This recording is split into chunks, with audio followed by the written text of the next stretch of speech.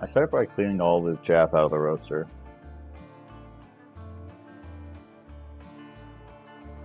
I then gather up all the tools that I'm going to need for the clean.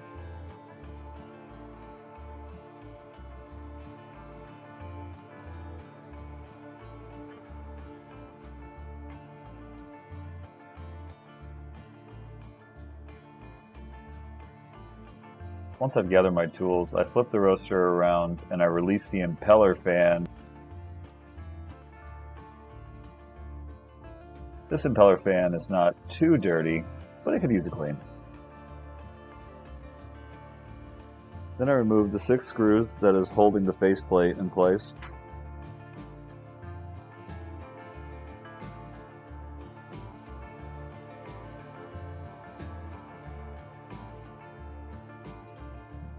I'm going to focus on cleaning all the oil and dirt, grime that is built up all around the sensors of this faceplate. Also where the beans enter the roaster, the infrared sensor,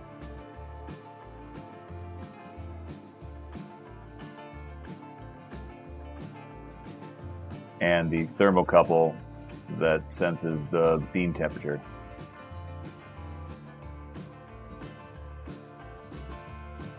I've soaked my toothbrush in simple green and just start scrubbing the oil and grime off the faceplate.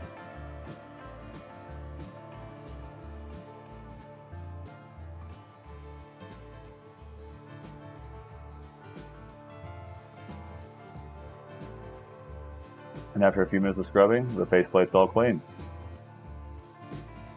I use compressed air to just release any chaff that might be stuck in between the drum and the roaster. Next, I remove the ball bearing and clean it with some rubbing alcohol. I found it to be pretty dirty. Once it's all clean, I reinsert it, give it a test, and then replace the faceplate, making sure that the faceplate and the drum are well aligned.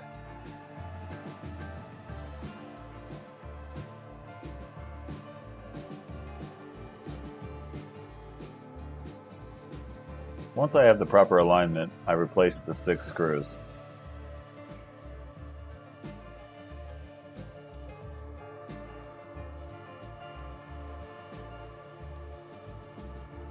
Now I turn the roaster back around and clean out the impeller fan housing.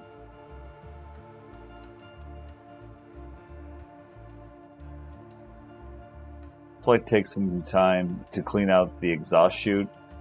I just use a bottle brush and remove any loose debris.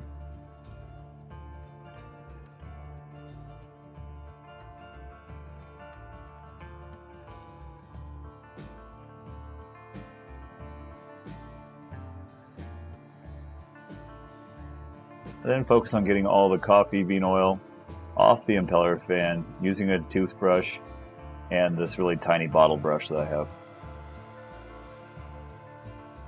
I also use the toothbrush to clean out the chaff filter.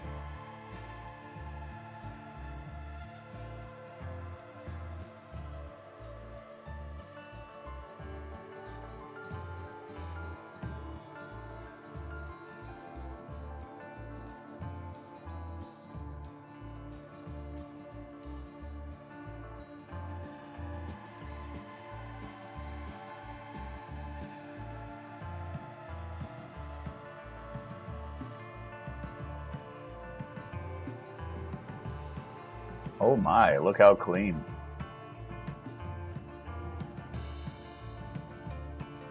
I replaced the clean fan and re-engage the set screw.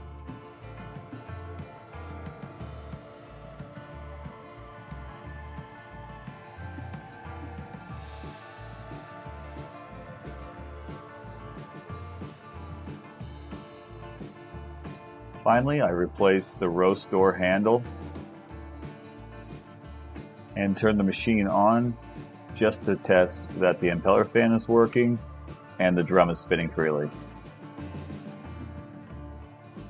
Everything looks good.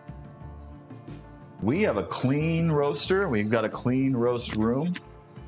Things are back to square one. We're ready to start next month, the coming month in the Fat Beans Coffee Lab journey.